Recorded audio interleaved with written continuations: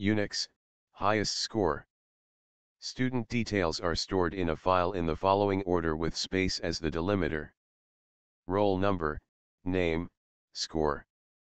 Write a Unix command to find the name of the student who has the highest score.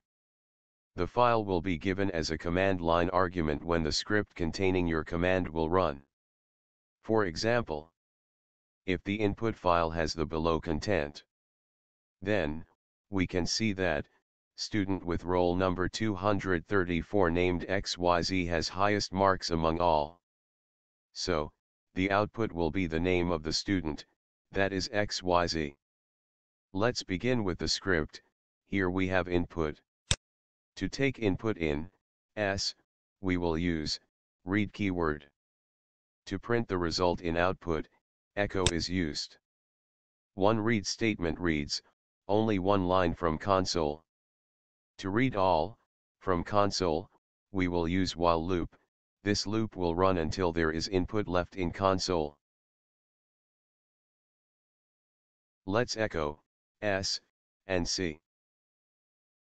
Input is successfully taken in S.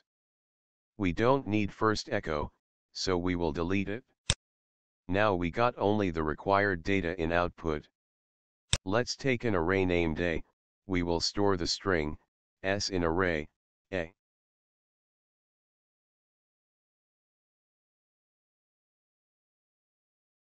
Let's echo A and see. It stores all the values of S. Let's check what is at index 1 of array. It has name field. Let's check for index 0.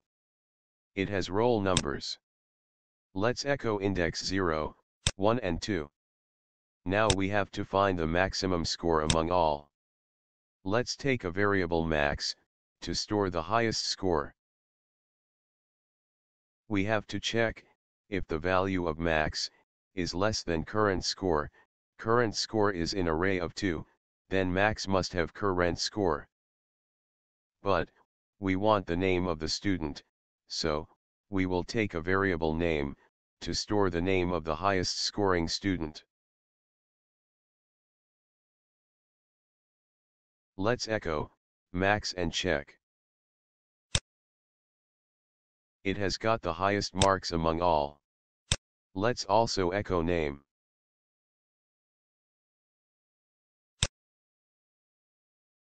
We got the name and marks of highest scoring student.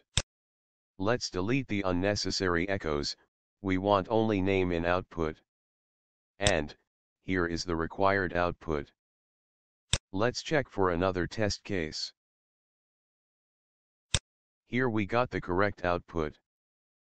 Let's change it to make a different test case. We got the correct output. Let's delete all lines, except one, and check if our code handles corner case. Let's run and check. Our code has successfully passed all the test cases. If you want the solution to this problem in awk method, then click on I. Thanks for watching Python Everyday. Like, share, and subscribe. Don't forget to watch other videos on our channel. Goodbye. See you in the next video.